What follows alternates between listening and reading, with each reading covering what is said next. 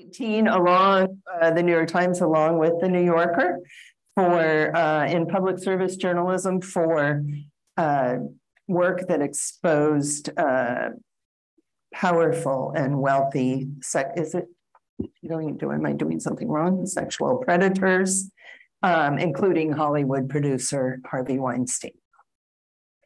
Weinstein, of course, is in jail now, due largely to this journalism.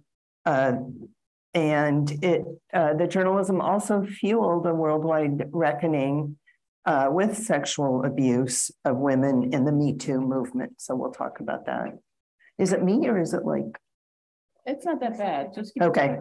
And Kyndell Harkness is a longtime photographer and photo editor who's now managing editor of diversity and community at the Minneapolis Star Tribune. She was part of the team awarded the Pulitzer in 2021 for breaking news reporting for its authoritative and nuanced coverage of the police killing of George Floyd and the impact that death had on the Black Lives Matter movement. So we'll explore a little bit about the impact of this. So thank you all for being here. To start, I just want to address, especially for the people who are coming from outside the United States, we're always asked how Pulitzers are selected. So the publishers, media groups, individuals can nominate their work for a Pulitzer in 23 categories for annual awards for the best journalism of the year. And that's in journalism and arts and letters. And so 23 total. Journalism includes local, national, international reporting, investigations, editorials, commentary. The arts prizes include history, nonfiction, fiction, biography, a new category of autobiography and memoir, poetry, drama, and music. And we set up juries of 5 to 7 members in each of those categories. And despite economic troubles in the media and in publishing, we have a huge amount of entries. So it's a formidable job. And there's hundreds of fiction entries, for example. So the juries will narrow it down to 3 finalists, and then it goes to the board. And so, David, maybe you can talk a little bit about how the board narrows that down to the best entry of the year to award the Pulitzer Prize. Well, it's a little bit like talking about the Vatican Council, right? And but it's not as mysterious as the College of Cardinals. The way it happens, I discovered, because I really didn't know much about it until getting involved first on a jury and then on the bigger board, is that various publishers, news outlets of all kinds, send their material to the Pulitzer administrators, who do an astonishing job of sorting it out. Hats off to Marjorie and Bud in the back and many others, and John. And it's an enormous job. And then each of these categories come down to 3 selections, and then it goes to the larger board. And on the board are representatives of various outlets: AP, the New York Times, the Washington Post, the Atlantic, the New Yorker, whatever, NPR. And we're faced as people who have a very tight focus individually with all this panoply of choices, whether it's novels or drama or breaking news or feature writing, and they do their damnedest. So in a way, you have specialists on the board who give extra guidance. I would say a poet on the board probably has a stronger voice in the selection of the poetry winner than maybe anybody else, as would be logical. But it is a very, I have to say, and I've been on various panels and boards and group decision making, it's extremely rigorous. People put in a hell of a lot of time, and it's very rewarding. And we do the best we can and history will judge. Right. History will judge. I know that the selection of what the New York Times did on Me Too and what you all did on George Floyd, history is already judged. History is already judged. And they were just astonishing work. History will look back on, Walter Duranty winning for his work in the Soviet Union has been pretty critical. But I think the best thing it can do is elevate work. The New York Times, with all due respect, the Washington Post, the New Yorker, whatever, we have a big audience. We're really lucky. Even in this, complicated time, we have resources. To see a paper that doesn't have that kind of scale or staff rewarded, I know, not only does it make them feel good, which is great, but it also makes the country value places that need the attention and the focus and understand the value of smaller papers. I grew up in New Jersey, and every mayor of Newark went to jail. Every single one of them. Hugh Addonizio, Ken Gibson, Sharp James, they all went to jail until Cory Booker came along. And I know that the newspaper there, the New York Star Ledger, which was, quite well-to-do at that time, had something to do with it all the time. My biggest worry in journalism now is who's going to send the corrupt mayor of a medium-sized city to jail, or a judge, or a council member. And so when a Pulitzer Prize can come along and say, look at that outlet, look at that newspaper, look at that radio station, look at whatever it is, or in the arts, look at that play that got middling reviews or a small audience and elevates it and gives it a second crack, or takes a book of poetry that sold 1,400 copies, mainly to libraries, and says, look at that, give that another look, that can do a hell of a lot of good. And so to me, that's a worthy enterprise. So to that point, Joseph Pulitzer said, our republic and its press will rise and fall together. Is this selection process or the consideration changing at all with media and democracy under siege?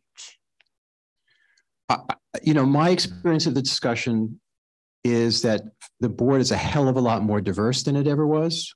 Really, it's transformed. None of these processes is complete, whether it's in newsrooms or on Pulitzer juries, but I think that is extremely encouraging. And I think its choices reflect that. So I think that insofar as that's part of democracy, which I think it is, that's an encouraging development, because for decades, like everything else in American society, it was not reflective of what we are, who we are, in terms of demographics, in terms of a lot of other things. So I think that's a point that gives me some measure of optimism. This is not a complete process, either in my newsroom or yours by any stretch of the imagination. Your job is to make sure it's better, and so is it mine, by the way. But it's when I look at the Pulitzer board, and I think of the Pulitzer board, what I know of it from 20 years ago, it's, night and day. So one of the criteria which this is addressing is impact. And the board is always looking for journalism with impact. Jodi, the reporting you did had tremendous impact, not only in sending Weinstein to jail and holding others to account, but in fueling the Me Too movement, and not only in the US, but internationally. Did you have any idea at the time you were doing that work that it would be so effective? So first of all, it's great to be here with you today. I'm honored to join the three of you. And as is the case with most panels with rooms of fellow journalists, I feel like I could be just as happy or maybe happier hearing what all of you are experiencing and have to say. But I will try to answer your question by saying this. Matt Purdy, one of our beloved editors, would say constantly before the Weinstein story was published, but Harvey Weinstein isn't that famous.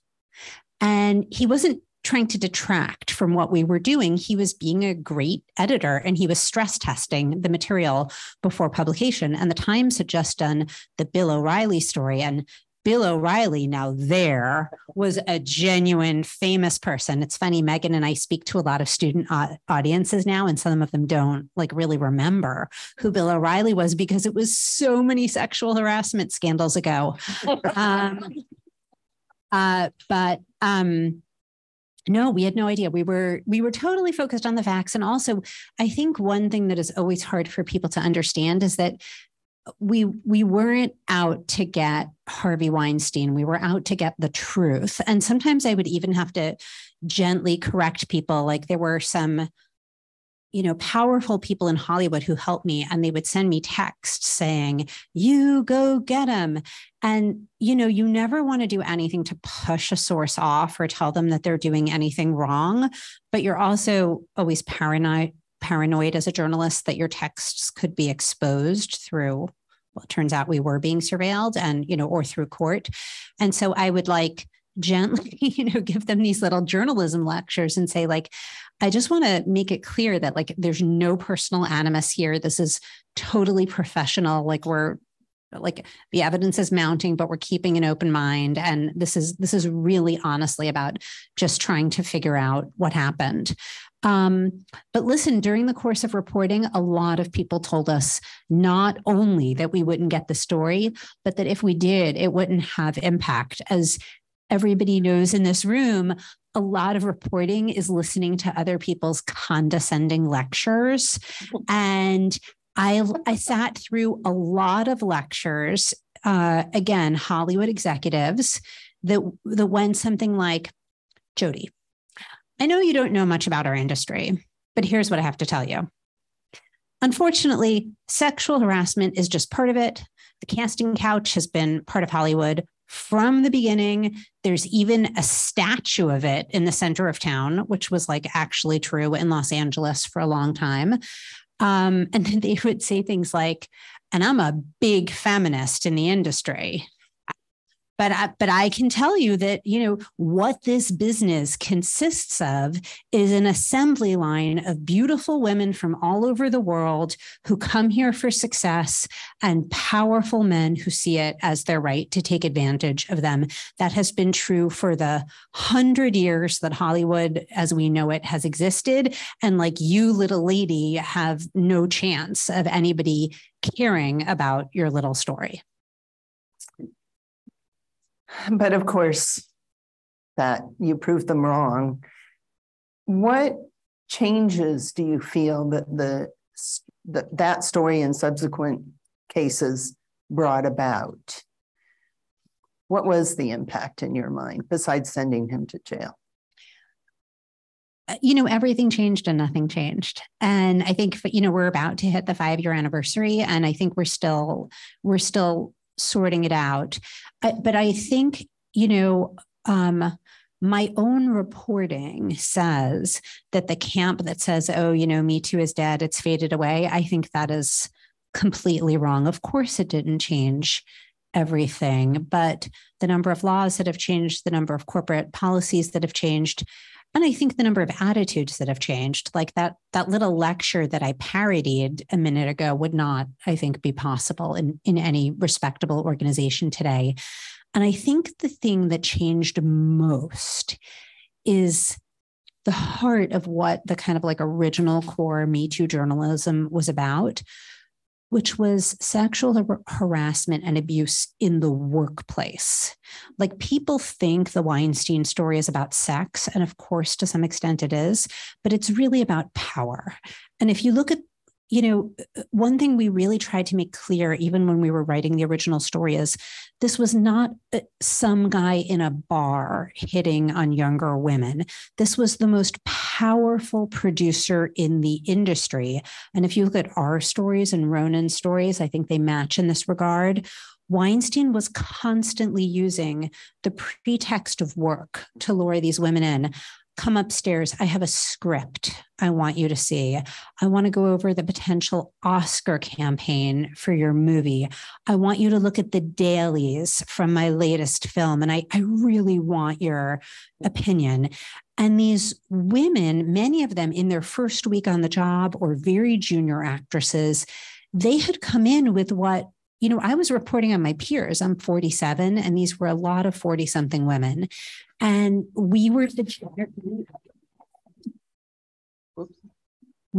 generation to come into the workplace and believe that we had a chance and believe that we could get a piece of the action. And Weinstein took that hope and he turned it against these women. And so, and that is true of I think, a lot of the sort of strongest Me Too journalism that's emerged in the last few years. And I think that is actually where there's tremendous public consensus.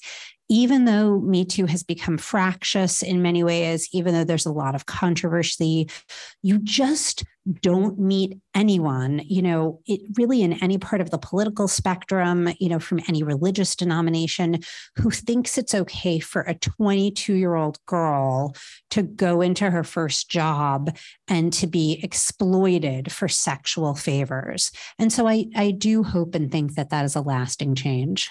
But you started by saying a lot has changed and a lot hasn't. What do you think hasn't changed? What's the next barrier or barriers or steps? I'll tell you the most haunting thing that I see, and this is both in stories I've reported on and those I've read. The number of big Me Too stories now that have, I wonder if you've noticed this, that have post-2017 allegations. It's really something. Like, I helped a little with the coverage of former New York Governor Andrew Cuomo. And if you look at the timeline, I wrote a story about this. If you look at the timeline of his offenses, it's 2017, it's 2018. His own state is burning up as New York was the capital. I once drew a map of Manhattan, and you could see where all of these powerful men, had fallen. And at the same time, the former governor is racking up new allegations. Or if you look at the Deshaun Watson story, if some people here are not from the United States, this is a super prominent football player who has had dozens of massage therapists come forward with really disturbing and similar allegations of him taking advantage of them. And those are relatively recent allegations. So I think a difficult and provocative question is who does this in 2022? What, really? We didn't society all have, sort of this massive discussion? But obviously it's complete, I don't think we can blame powerful movements for the things they don't accomplish. We don't sit around and say, well, the civil rights movement didn't really do away with racism.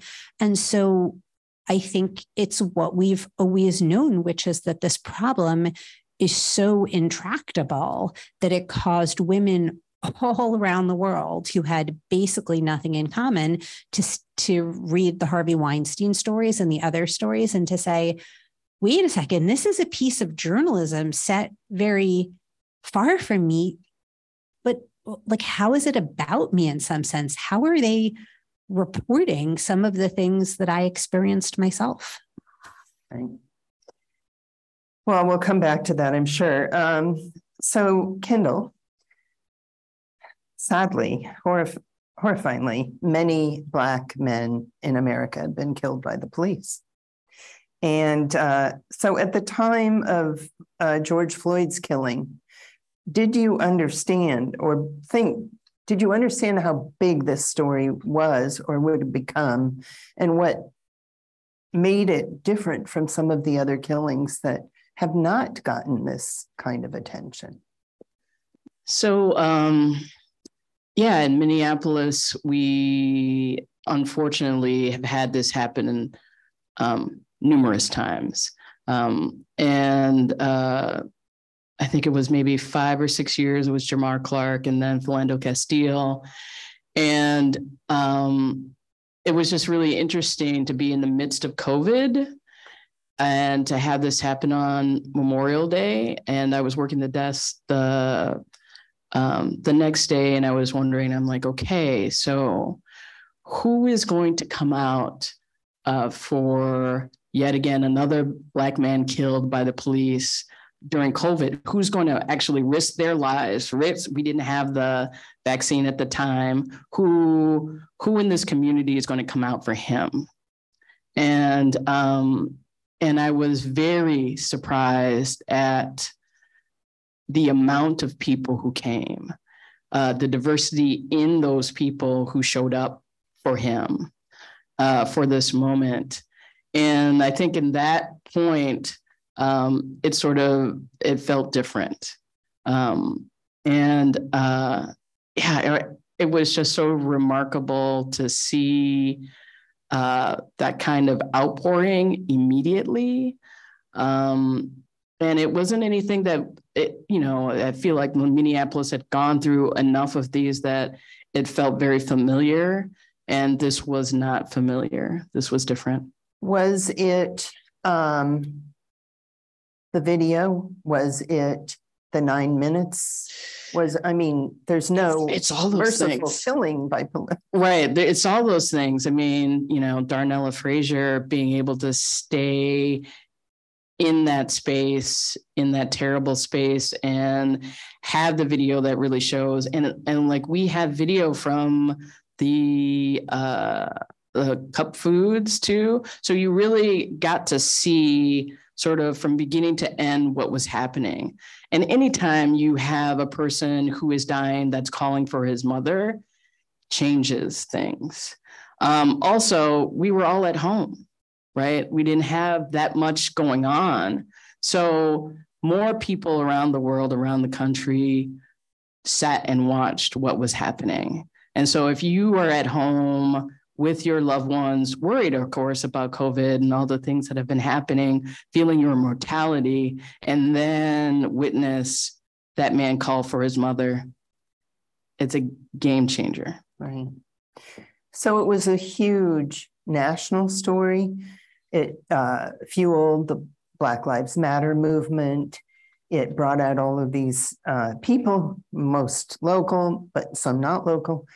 You in the newsroom were trying to balance what was a local story and a national story at the same time. How did you do that? Just by doing the work, right? I think Jodi says it, you should just keep on going, right? We were the only media there for a while. I think First National Media showed up, I think, on Wednesday. It was just important for us.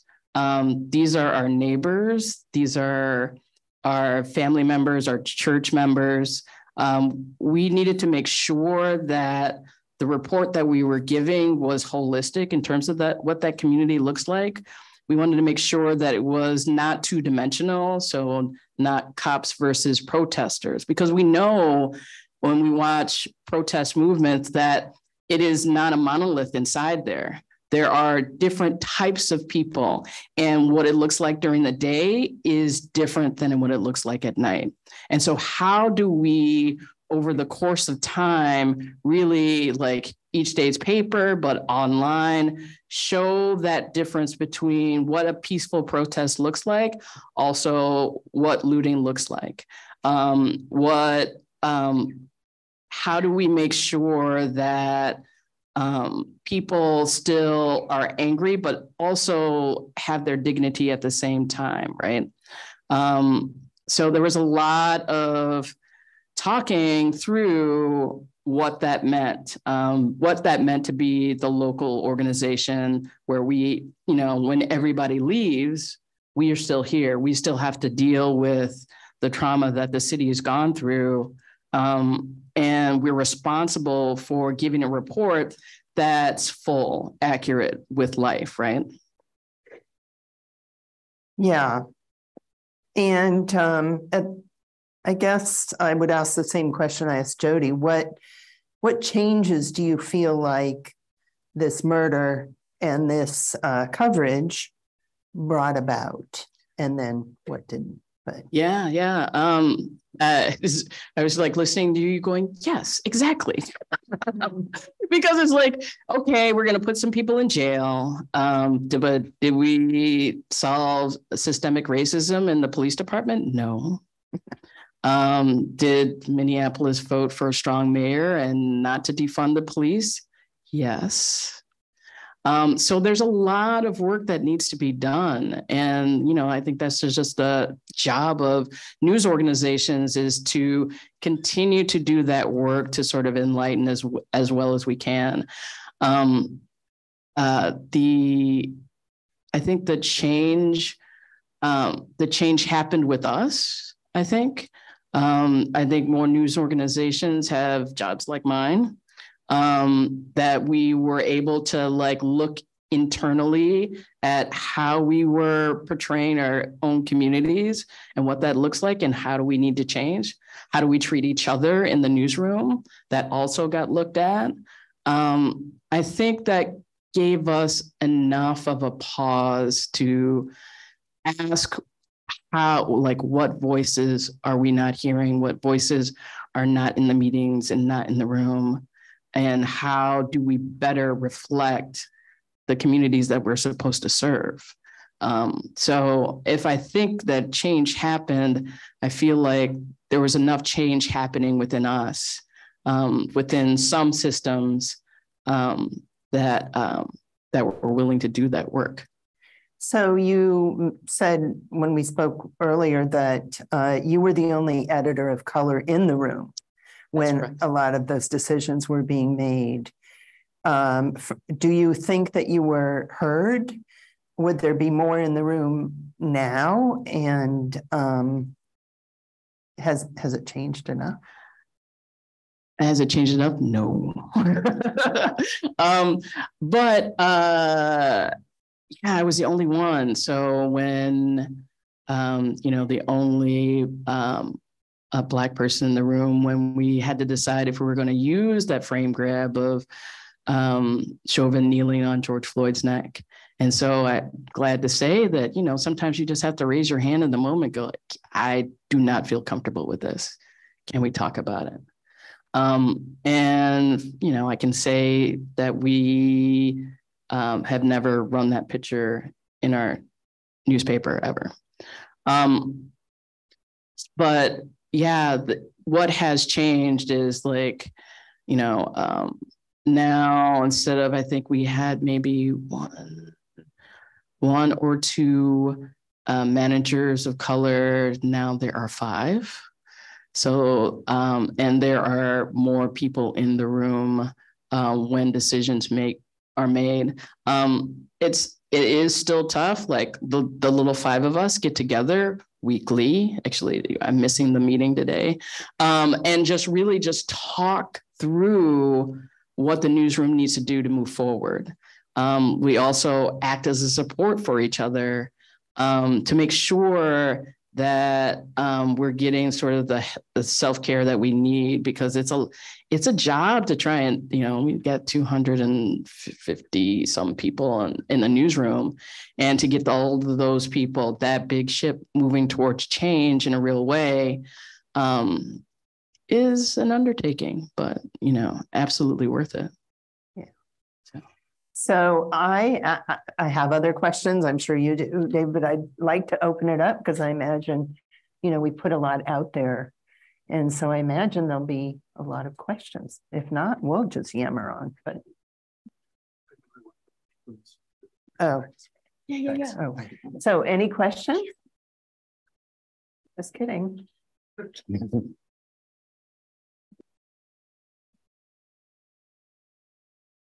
Point this a certain way. Go ahead. Yeah. Hi, my name is Jake. I'm a student here and a fellow at the Stabile Center for Investigative Journalism. It's been a joy hearing from all of you. My question, I think a lot of people, I'm in my early 20s, I think a lot of people plus or minus 5 years of my age who want to do this journalism thing professionally look at the world and see really intense political division, complete poor complete authoritarianism in the backslide of democracy that we're seeing right now around the world. Dean Cobb earlier made a really great point about the fact that American journalism in a lot of ways missed the McCarthyism parallels of Donald Trump's election. What can my generation of journalists do to make sure this industry keeps moving in a good direction amid what is, one, an intensely changing industry, and secondly, an industry under intense threat right now? Let's start with Jodi and then Kyndell, maybe you want. I think that you and all of us together can take on one of the biggest conceptual challenges in investigative journalism, which is that the model that has served all of us so well for a long time is under a lot of duress.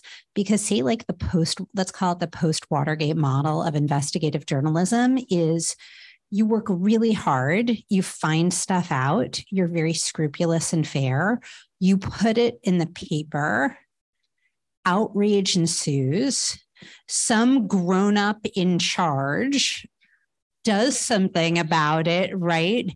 Change happens. Maybe you're lucky enough to win a prize for it and get recognized, and then you move on to the next story. And that, I think this is the biggest thing I've thought about in the last couple of years.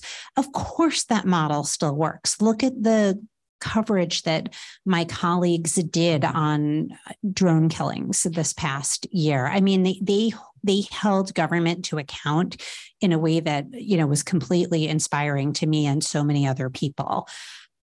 However, we're in a situation where it's actually pretty hard for readers to get outraged. I mean, the story you're describing, we witnessed a murder. We witnessed a murder together. What could be worse? And, something we talk about every single day is that readers are coming from a pretty, call it cynical place, right? I mean, especially people your age, I think, kind of believe that every system is already corrupt.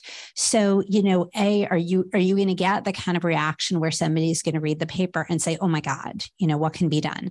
Second of all, we know that government is somewhat paralyzed, not at every level, not in every situation, but there's a kind of stasis that's taken hold in which if you report something really terrible, the assumption that there's going to be a corresponding reaction, I don't think is a solid one, anymore. And, but none of us are willing to give up. That's clearly the wrong response. So I think the really interesting conceptual question is, does investigative journalism somehow need to interrupt its own rhythms or innovate to find, do we need to play the piano a little differently or play a different instrument in a way that widens the potential for the truth to have impact?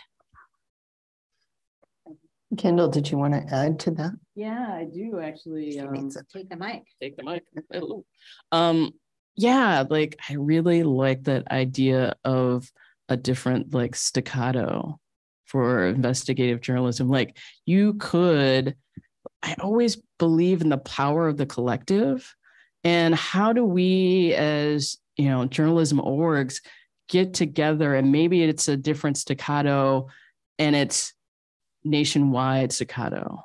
Maybe it's, I just think about how scientists team up together from all across the world to work on a cure or a vaccine.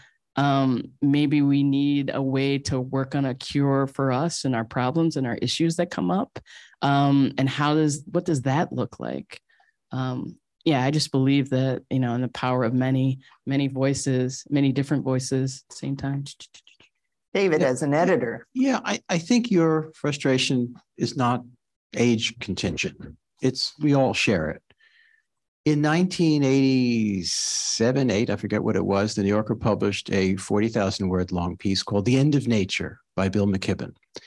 And it was all about how, thanks to the testimony of James Hansen and others, that the world was going to overheat if we didn't watch it. That if we continued our habits of transportation and the way we live, and let's accept air conditioning on a day like, but the way we live, we were going to kill ourselves and the planet in global terms in short order. And life continued. The magazine came out. People, in this neighborhood and various other neighborhoods, they read it and they took it on board, and it had no effect whatsoever. No effect whatsoever. More immediately, Maggie Haberman and 15 other reporters at the New York Times and at the Washington Post, and God willing, at other places like the New Yorker, have one revelation after another about the perfidy, the lying, the evil, the mendacity, the idiocy of the previous president of the United States. And you would have thought that each and every one of these revelations would be disqualifying. And here we are 2 years later, he is still shaping one of the two major political parties. So I share your frustration. However, what's the alternative? To give up? You can't give up. You're here, thank God. And there are a lot of professionals in this room who do extraordinary work, whether they're sitting in, whether they're in Eastern Ukraine or they're working for Ukrainska Pravda or they're Le Monde or on television or at the New York Times or in Minneapolis. And thank God for that. However, I think there are many, it's very common in a newsroom of any kind to call reporting stories. And it sounds infantilizing, like as if they're Goodnight Moon or Pat the Bunny or something like that. But they're called that in my mind for good reason, because there are all kinds of ways to reach people in terms of the way you tell these stories. In fact, we were talking about awards before. We've expanded the Pulitzers to take in audio, which is now very much in our way of living, the kind of reporting earworms that can be very effective in the way they were not even 20 years ago or more. I think how these stories are told are very important, and their variety is very important. I know at the New York Times newsroom or the Washington Post newsroom, they're constantly beating themselves up about how much point of view can go into a piece, whether or not opinion can sneak into a piece, the vocabulary. It was a big debate all over the place about when you use the word lie or not. Those are healthy debates. But stories, sooner or later, as they proliferate, if they're effectively told, have an effect. And to think otherwise is to give up the ghost. And I'm maybe at 63 and having put in 40 odd years of this as the activity of my life, and I know my colleagues have too, I do think it has an effect. Look at me too. When I was a kid, Susan Brownmiller published a book called Against Our Will. And it was an unlikely thing for me to pick up as a 18-year-old boy, but I did, and it had a profound effect on me. And then you would read stories from time to time about rape, sexual harassment. You could certainly see it in life. I married a woman who experienced it in the newsroom where she worked for 10 years in a profound way. And there were pieces before Jodi and Megan's that were of people at least as famous as Jodi points out, that you would have thought would have that kind of, for the life of me, I don't know why Gabe Sherman's reporting, for example, at New York Magazine about Fox News, and he was all by his lonesome pretty much. Maybe I get this wrong, but I mean, I really admired the reporting he was doing, and it didn't have that. I don't know why things happen the way they do in terms of result. What is the straw that breaks the camel's back? Is it because it's Hollywood or famous actors and actresses? I don't know. But sooner or later, if the reporting is good enough and deep enough and honest enough, and the storytelling, the way it's presented is effective enough, something breaks through. In Ukraine, there have been abuses and war crimes all over the place. For some reason, Bucha penetrated. Right. You don't know. It's not predictable. We have another question over here, then we'll come to Jelani afterwards, and then. The woman in red. The woman in red. Film noir. Hi, my name is Irene Chalupa, and I work with one of the teams that is being honored tonight with the Stop Fake group from Ukraine. And thank you, all of you. I love reading all of you, and it's an honor to be in the same room with you. What do you do when the work doesn't get elevated? Right? You mentioned David Walter Duranty. Ukrainians all over the world have been dreaming of having the Pulitzer Prize taken away from him. So has it ever been revoked? And should it perhaps be sometimes revoked? And we now know that Marjorie is looking at you. You had to bring that up. Oh, sorry. No, but what happens when the journalism goes awry? When the person doesn't do you think Duranty is the only journalist? Of course it's not. Of course it's not. Yeah. Okay. Yeah. But this is an important historical story that was told wrong. So. Suglas. You want me to answer for Walter Duranty? No. I think without getting too much into the internal politics, I think that the feeling is if you go to that one, madness lies ahead. There are many. William Faulkner won the Pulitzer Prize for, you know what novels he won for? The Reavers and some other piece of chazarai at the end of his career. Pulitzer, I hate to say this, it's just a prize. It is limited. You're absolutely right to be furious about it. I agree with you completely on the issue. But I think if you go, I would have thought The Corrections would have won the year it was up. Yeah. Richard Russo won, perfectly fine novel. But that's going to happen. That's what makes it interesting, outrageous, and hopefully more often than not, ennobling. I think that there are countless fabulous works of journalism and literature that never won. And probably there are many more than Duranty who, judging, if you take them out of their moment in history and judge them now, we would not agree with them. We would find them racist or sexist or repetitive. And I don't think, as David said, I don't think we can go down that road. As many people who want us to withdraw a Pulitzer, I got one last week or the week before, a whole petition to give Duke Ellington the 1965 Pulitzer, which was granted to no one that year. He was up for it, but it was judged that year that it was not his best work because it is work of the year. He got a Lifetime Achievement Pulitzer in 1999. I mean, I just don't think that we can go back and relitigate. And there is and there are errors of omission too. In the horrible run-up to the Iraq War, there were stories here and there. I believe McClatchy, right? Underplayed, overlooked. They were right. Yeah. And I don't believe they won a Pulitzer Prize. So there's errors of omission as well. That great historical concept. Jelani, do you have a mic? Oh, okay. So it's great to have the conversation about work that has literally changed our lives. But I do wonder, there's a difference when the kind of external praise and how you view the work yourself in retrospect. So I wonder, from the perspective of journalists and editors, if there's anything that even, despite a story having tremendous impact, you look at and go, I wish I'd done that a little bit different.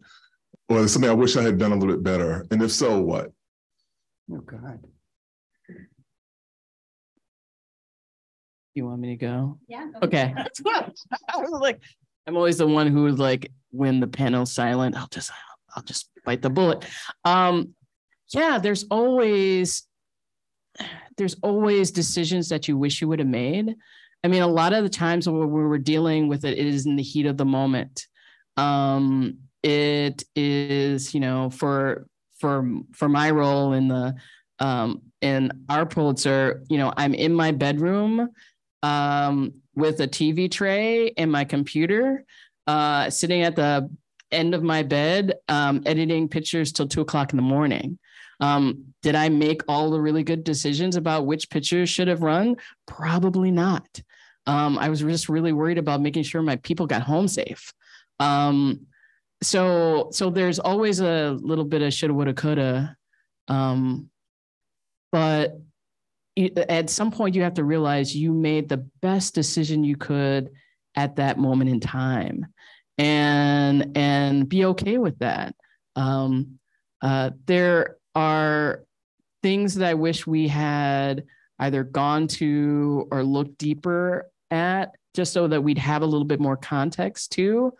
But yet again, especially for something like breaking news, safety of our people was the most important thing, and making sure that we felt what we had at the moment really did what it needed to do in terms of telling the story and moving it forward. There was, or did you want to speak? There was another question back in that area. It was, I think, him, and then over there.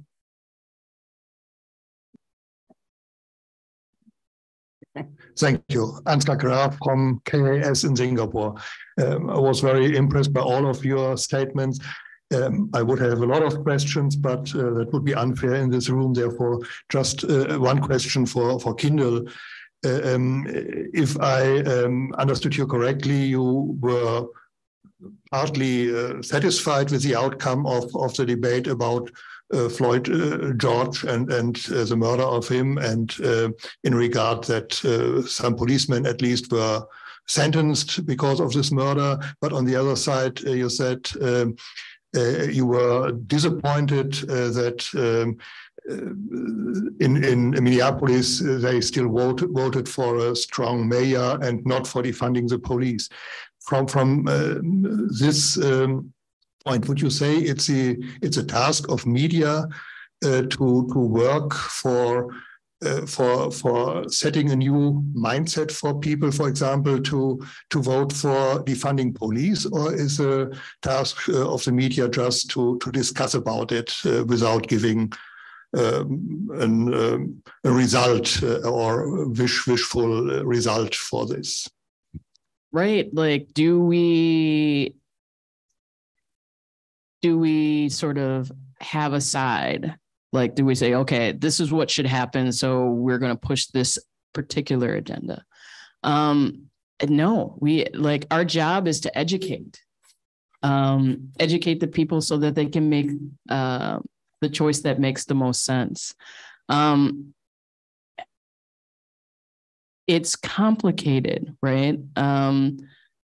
Systemic racism is a complicated thing, and especially with the police department. And how do you untangle centuries? I mean, it started as, basically as a slave catching unit. It was the police. So how do you untangle its history from its present, right? And so, our job as a news organization is to give people information in a way that they can digest it and make quality decisions about it. And so that's what our job is. I think that our police department is still in the exact place it was. I don't think they've really actually learned anything. They've actually killed more people, more Black people. We just met with the new commissioner who's been on the job a month. And, that was my question to him. I was just like, you have structural issues with your department. What are you going to do? I mean, it has to be, you have to do systematic change of behavioral, but your police union is problematic because they have a lot of power, right? And also your precinct heads. I mean, that is your Hydra. That's your monster that is controlling, regardless of who the police chief is. And what are you going to do? And that's our job, is to ask those questions. And then if they have whatever answer they have, then people can evaluate what that is. This is certainly an ongoing area of debate since Trump. What is the role of the media that is used to, on the one hand, on the other hand? And do we treat points of view or truth and untruth, or a white view or a view of people of color? Are they all in the story? This is really a factor in all of these stories and in the big political story of covering Trump. Or do we have the patience, the temperament in a moment of crisis to listen to other points of view that are not our own, even more complicated?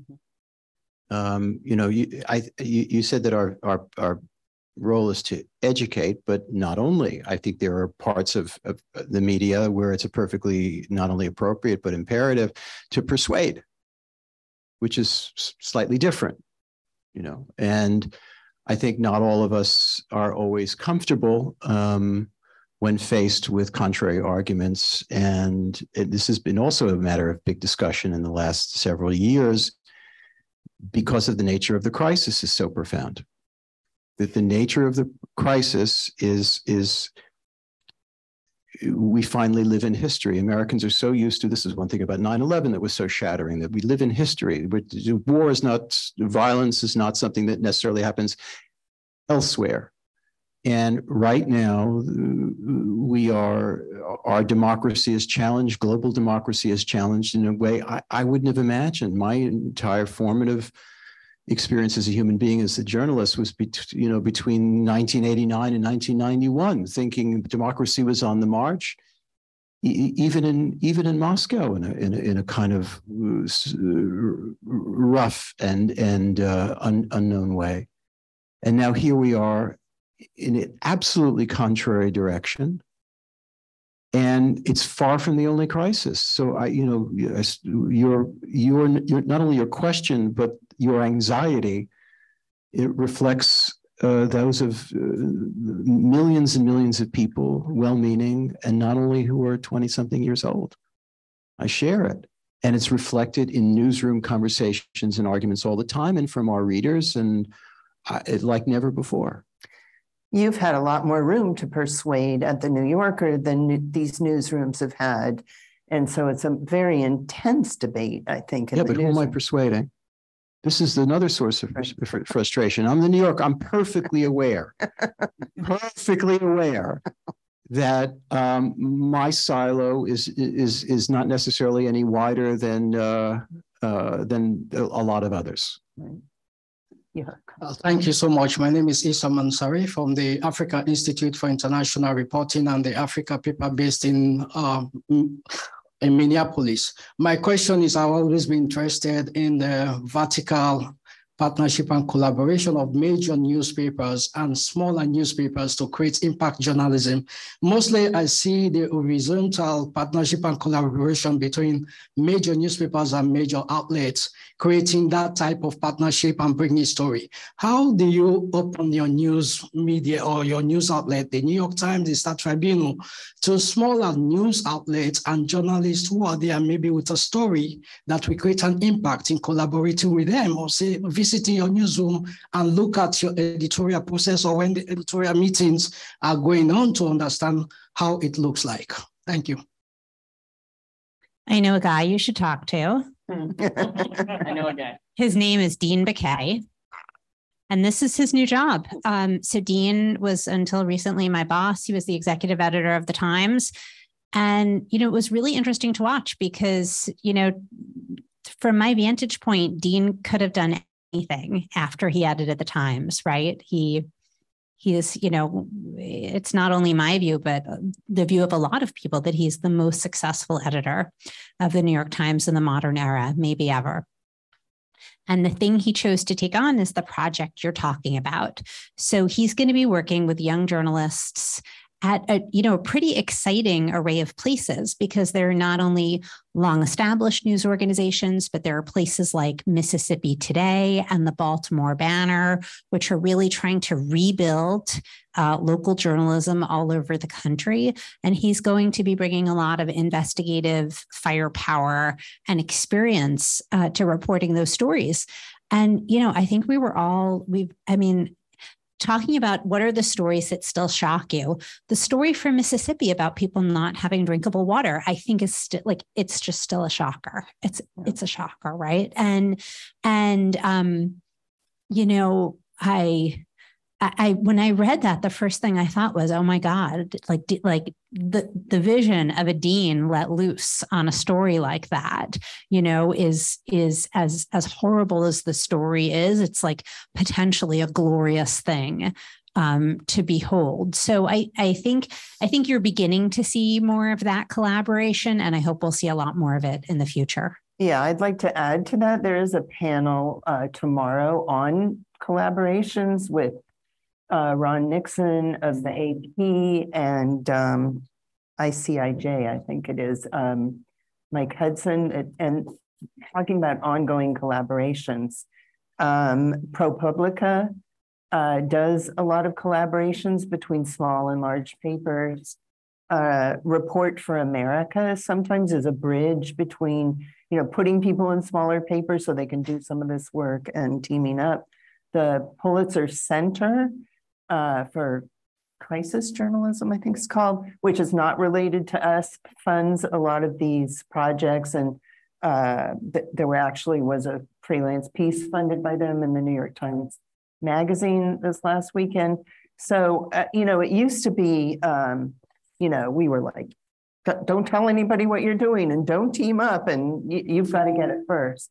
And I think with the economic crisis in the industry, everybody started to realize that there's power in numbers, and that you want a wider distribution, and you want local expertise, whether that's in Afghanistan or Minneapolis, and you want the distribution of a New York Times or something. So I do think that's a real positive change in the industry. I think we have time for one more question.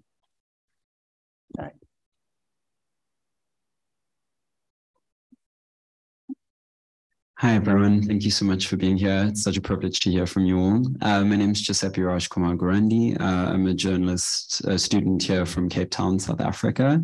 I think my question, it has to do with impact, but it's very much around sort of linguistic semantics, I guess, because I'm a hoe for linguistic semantics. But the idea of at least from my generation, that our language matters, it has certainly been very sort of found for us, right? And the New York Times has come under fire, for instance, with the pronouns debate, and my pronouns are they, them, for instance, and that's something that would be very important to me if I were a reporter at the New York Times, hint, hint. But